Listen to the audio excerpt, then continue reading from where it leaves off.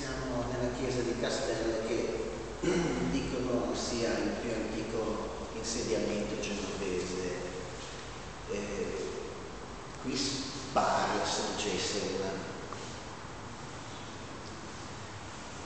un tempio dedicato agli dei mani. Qui ha avuto inizio la nostra, diciamo, idea del libro, un giorno che non eravamo assolutamente intenzionati a visitare questa chiesa. Assolutamente. E poi per puro caso, per puro anticipo di appuntamento, ci siamo ritrovati a avere del tempo libero e abbiamo approfittato visitando questa chiesa, che non ci ha fatto bene solo alla cultura ma anche allo spirito, naturalmente.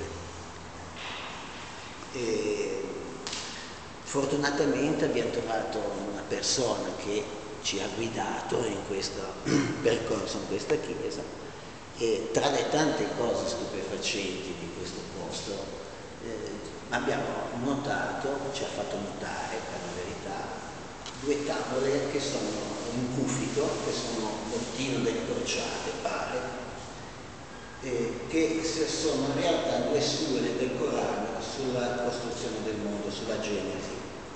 La cosa ci ha, come dire, ci ha fatto riflettere, nel senso che in una chiesa cattolica trovare due sure del Corano ci ha lasciato stupiti, perplessi. No,